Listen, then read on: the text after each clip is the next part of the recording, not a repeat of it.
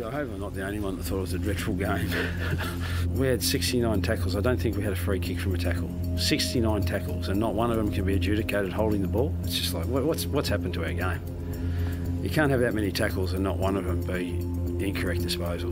If that's the spectacle that we're trying to search for in our game's in a dreadful space. I'm sorry for shit-canning our own brand, in our own club and our own team in this space, but I was so disappointed with the way we played, and I was so disappointed with the way that the game is being played right at the present time. It's frustrating. I am loving the umpiring philosophy, who is giving the player in possession every opportunity and every benefit of the doubt. So I love that umpiring philosophy, which means I'm completely diagonally opposed to the way Alistair Clarkson says his football. Well, I'm a Luddite here, but I'm with Lee Matthews, and I cannot for the life of me see how the statesman of the game in coaches, Alistair Clarkson, after a primetime Sunday night game, would, as he called it, S-can the game and the brand so strongly. You could not get him off it, Ross. No, he was... Has it got a bit to do with the fact that there's no Hodge, no Mitchell, no Roughhead? Well, there's an argument. The rules haven't changed and his system's the same, but they're not scoring. But I do agree with he made this point when the Bulldogs beat him in the final 2016. They laid an extraordinary amount of tackles, 90, and didn't get rewarded. So... And Lee Matthews is right. I think he had a crack at the Bulldogs after they won the flag, didn't he? But I don't think he's the sook. I think he's got the best... Look, is he looking after his own backyard? Only Alistair can say that. But his point where players... I thought Gillen summed it up. Players are that well trained, they come up, they look to dispose, they see it, and they pull it back in. They take the tackle. That needs to be penalised, and we will get spread. Lee Matthews is right. We're brought up on, put your head over the ball, son, go and win it. But we need to strike an equilibrium, a balance to how it's being adjudicated. You need to bring back one rule, in the back. Watch those ones there. We rolled those tapes. There was 3 or 4 in the back decisions there. That gives Lee his tick. So the bloke who goes for the ball gets protected. And I agree with Al. I think it's a bit of column A, and incorrect column B. disposal and taking the tackle. That's it. And if you take it and you hold on to it too long and you drag it down, free kick. Umpy's got to get on the whistle. Let's find a balance. Yeah. Let's find a balance. It's not the umpire's fault. That's what they're being told. Lloyd, before I come to you, mate, I want to just put this grab up from Chris Scott, who had his point of view. I'll do whatever they tell me to do. Yeah. And that's my mindset. I think less asking, more telling.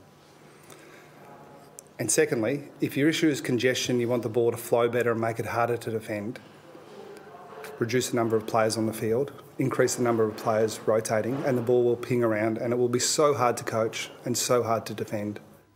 So I got a phone call today, believe it or not. It was interesting, off the back of Chris Scott there, from Lloyd Williams. And he reminded me of a conversation we'd had, and that when Kerry Packer got the football here at Channel 9, Kerry Packer was a great understander of sports. He played footy at Geelong Grammar. He would often ring and talk about the tactics of the game, knew what he's doing. He was the guy who invented one-day internationals, but also the fielding restrictions to get the game going, to beat the tactics of the coaches and the captains at the time. And Lloyd reminded me of this. Put the graphic up. This is the way that Kerry wanted to go things. He reckoned that football should go to 15 aside. And we've put this up at the moment. So you get rid of a forward pocket and the back pocket at either end, and you get rid of the ruck rover in the middle. So you keep your wings, because there's no point shoving them all up the skinny end where it gets congested. Keep it through the midfield, get one person out of the centre, so it's 2 players come out of the centre bounce, and 2 at each end, and get it going. And he was a bit different to what Scotty was saying there. Scotty's saying don't have unlimited interchange. Kerry was up for no interchange, but have reserves, go back to the old days, and let them play and get the tactics going. He believed that would open up and you'd just get a fast flowing, you get players getting fatigued, you kick the ball longer to position, it'd open up the game.